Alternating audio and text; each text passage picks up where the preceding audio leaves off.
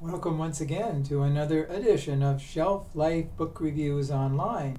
This time out, I'm going to bring to your attention two great nonfiction books that are very highly recommended. The very first book is The Secret World of Weather: How to Read Signs in Every Cloud, Breeze, Hill, Street, Plant, Animal, and Dewdrop. And this is written by TRISTAN and it is published by The Experiment, and it retails for $28.95. Weather is something we really take for granted. We get up in the morning, we look out our window and say, oh, it's rainy, it's cloudy, it's sunny. But there are ways that we can tell the weather. Actually, we listen to the weather forecasts and think the weather forecasters are always wrong. Well, we can be our own forecaster simply by looking around nature. And this is what the author basically tells us. We just need to look around and we'll get a pretty good glimpse of what the day will be like. TRISTAN tells about a gentleman who actually coined the term forecast. His name was Robert Fitzroy, and he was a vice admiral in the Royal Navy. He predicted the weather, and he was wrong so many times that he was so upset that he couldn't get it right that eventually he committed suicide because people were so mad at him because he didn't do very good forecasting. So anyways, but the book tells about many ways of really telling what type of weather we're going to have by looking at the clouds, the thickness of the clouds, the elevation of the clouds, everything to do with the clouds can tell us what the weather's going to be like, whether it's going to rain, whether we're going to get a lot of rain, sunshine, or other things. Also, by looking at plants, that tells us.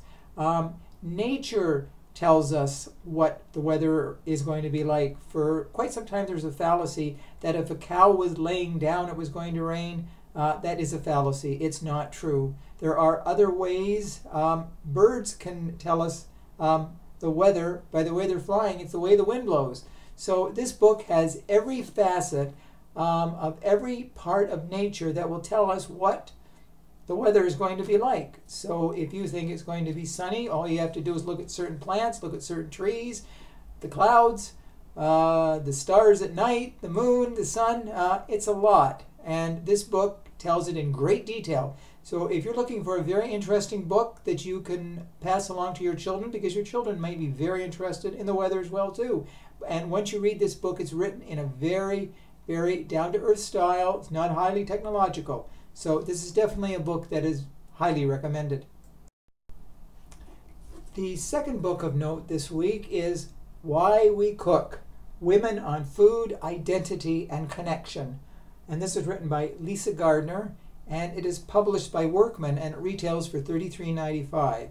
In this book you will find the stories from 112 women as to why they got into food, why it is an integral part of their lives. It's told in detail. It's about all diversities and all groups of people, why they cook, why they like to cook, and it's really fascinating. There's one interesting story about a lady by the name of Robin Sue Fisher, and she is the founder and CEO of Smitten Ice Cream. Her corporate consulting job was taking its toll on her at one point, so she wanted to branch out.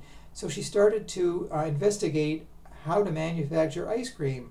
And it wasn't very long before she teamed with a former aerospace engineer on how to create the perfect machine to create a different kind of ice cream. And the company is called Smitten. It now has dozens of stores, and it has become a popular brand in the United States. The book also talks about so many different women, why they like to get into food, how it inspired them, and there are some recipes as well too. So it covers all angles of food, and it's very well written. There are a lot of illustrations. There are no pictures, but they're illustrations, and they're all drawn by the author, LINDSAY GARDNER. So there are just, it's just down-to-earth drawings, and it tells you about all the women from all walks of life, all social stratas of life, and it's very highly recommended. So if you're looking for a book with a difference that has a few recipes but also has a lot of information, then Why We Cook is a book that really cooks. So those are the two books this week. I hope you will consider them when you go to your local bookstore. And as always, I thank you for taking the time to watch this video. Hopefully you will send me your comments, positive and negative. And as always, as I say, stay social distancing, stay in touch, stay safe, stay sane, and we'll talk again real soon. Bye for now.